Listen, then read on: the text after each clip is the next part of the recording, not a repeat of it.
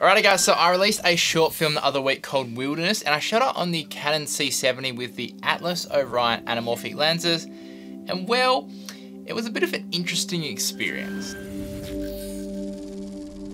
How's it going guys? My name is Andrew Murphy from Down Under in Gold Coast, Australia. So these are the Atlas Orion Anamorphic Lenses, and this is specifically the B set, and I borrowed them from a friend to test them out on my Canon C70, mainly just to see how they would actually perform, and obviously to learn like the pros and cons of them before I actually used them on a commercial, if a commercial came up where they ever wanted to shoot on an anamorphic lens. And to be honest, they definitely have some like amazing qualities about them, don't get me wrong, but they also have some drawbacks as well. So firstly, if you are new to anamorphic lenses, which I still am too, but basically they were designed back in the day to solve the issues of wanting to take like a 4:3 almost square image from a 35mm film and make it widescreen to be closer to kind of like what our eyes actually see. Now they could have just designed, I guess, like a longer film stock, but obviously a longer film stock means that it takes up more space and you wouldn't be able to film as much on the same roll.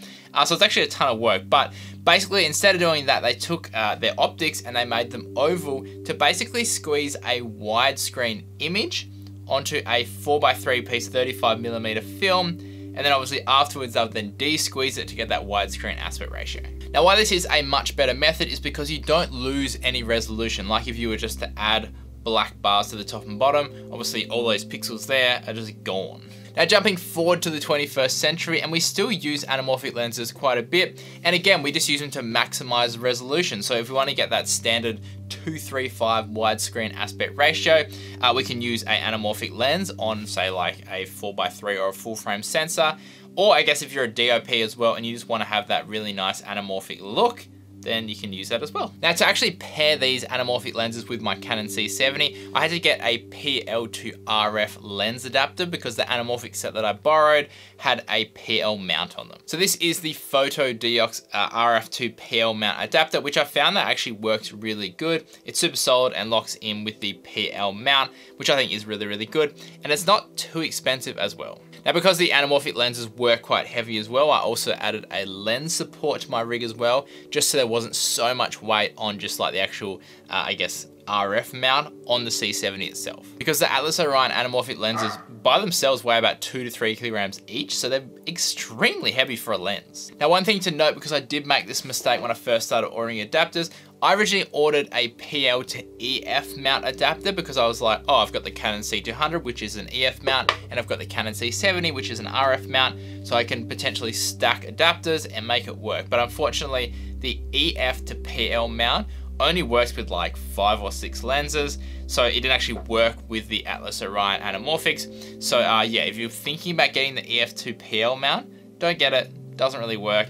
So definitely get a RF to PL adapter, too many friggin' acronyms, and this will work on the Canon C70. So now once we get this all set up, we can actually start shooting, and this is the image that comes out of the camera, and it looks weird as hell. And that is because we're looking at the squeezed image, and we can see just how these oval optics are actually working to fit the widescreen aspect ratio onto a non-widescreen sensor. Well, kind of, because the Canon C70 is a super 35mm sensor, which is actually kind of like a widescreen 16:9mm sensor. Once you actually de-squeeze the image, we end up with this. So this is the first big problem if you're going to use a 2x anamorphic on the Canon C70. You're going to get this really, really slimline aspect ratio, and you lose a lot of resolution if you then crop it in to a 2:3:5. So the ideal anamorphic lens to use with a super 35mm sensor is a 1.33 times, because that's specifically designed to take a 16:9 sensor or sensor size and stretch it out to a 2:3:5 aspect ratio without losing any resolution. So keep this in mind if you are going to use more than a 1.33 times anamorphic on a super 35mm sensor. Now bear with me because there are a lot of numbers being thrown around and it can get overwhelming very quickly, but it actually is quite easy to understand once you actually grasp the basics of anamorphic lenses. So basically how it works is we just need to take the size of our sensor or the size of the image that our sensor can record at. So for my camera, the Canon C70, it is 16:9. So we just need to take the height of the image, which is the 9, and we divide that by the squeeze factor, which for the Atlas Orion lenses is 2. And after this, we end up with a 16 by 4.5 aspect ratio. And then basically we divide this obviously down to make it something by 1. We end up with a 3.55 by 1 aspect ratio, which is why the image that you're seeing de-squeezed from the C70 is just ridiculously wide. But then again, if we were to take this 16 by 9 sensor and we use say a 1.33 times anamorphic, which is the one that you should be using on a super 35mm sensor, we then get a 2.36 by 1. So it's basically a 235 by 1 aspect ratio, which is that standard cinematic aspect ratio. So if you are looking at testing out some anamorphic lenses, then do some quick conversions to figure out what the actual final image will look like on the camera that you're actually wanting to use it on. So anyway, this is the de-squeezed image that we're left with, but to get a standard 235 by 1 cinematic widescreen ratio, we have to crop the edges of the frame, which is why these aren't particularly well suited for the Canon C70. Because the Canon C70 can only shoot in 4K, by the time we actually crop in the sides and make it a standard 235 aspect ratio, we get more like a 2.5K image, which is okay, like it's not great, but, and that's basically why these two times too many numbers going around. This is why a 2 times squeeze anamorphic lens is more made for when you have like a full frame sensor that can shoot open gates. It's made for a 4x3 sensor. So a big thing that differentiates anamorphic lenses from spherical lenses, apart from obviously the look, is that the focal lengths have different characteristics to them as well. So for example, a 50mm spherical lens has good compression and makes people look normal, I guess, but the downside is that it is quite tight, so we can't get much in the frame. Now, if we were to use a 50mm anamorphic lens, it kind of gives you the best of both worlds. So on the Atlas Orion Anamorphic lenses, which are a 2 times squeeze anamorphic, the 50mm lens will give you the compression and the depth of field of a 50mm lens, but it will give you the width of a 25mm lens. And again, this took me a while to get my head around, but again, this is another reason why you'd want to use anamorphic lenses over spherical lenses.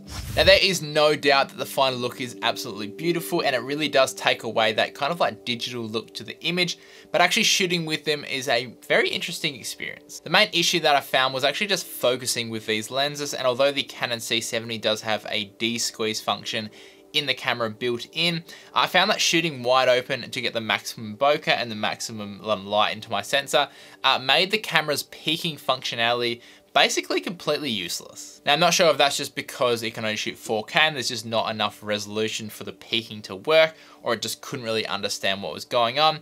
But basically, this is exactly why I wanted to actually do a test shoot with these lenses before I shot with them on a commercial, basically to figure out what the aperture and the sharpest image and all that kind of stuff is with my particular camera. Because imagine if I actually was like, let's go shoot a commercial with these lenses, and then I take it back and I realize that all the images are really soft and half of them are out of focus, and it would just be a freaking nightmare. So keeping this in mind, that is the reason why a lot of the short film is potentially out of focus, because I just couldn't really see what was in focus, and I had like basically no assistance from the gear that I was using because the peaking just wasn't working, like it just wasn't picking out the edges very well. However, I did notice that when it was in focus, it was very sharp, but if I was to actually use these lenses on a commercial, I definitely wouldn't stop it down to T2.1 on the Canon C70. I'd probably shoot it like T3.2, maybe T4, just to get the sharpest image possible on the sensor that I was actually using it on.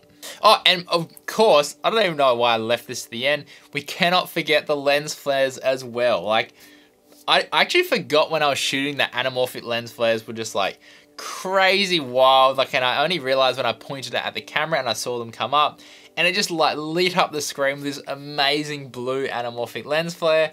Fell in love with the lenses straight away from that point onwards. I do have to say though that the lens flares on the Atlas Orion Anamorphic lenses are pretty wild. I can see why people wouldn't want to use the lenses when they're shooting particular things, because it can just be a little bit too much, but I can now see why people don't like using Atlas Orion Anamorphic lenses, specifically because of that crazy lens flare. And honestly, I'd say that that would be one of the deciding factors for if you wanted to use them or not. Like if you know that you're gonna have backlighting on your subjects in the actual commercial or whatever the shoot is, and you don't want lens flares, then it immediately rules out the Atlas Orion Anamorphic lenses, because there's no in between. It's just you either have the lens flares or you use a different lens and you have whatever the lens flares are on that lens. Another thing is that wide open at T2.1, the chromatic aberration on my sensor anyway was very noticeable.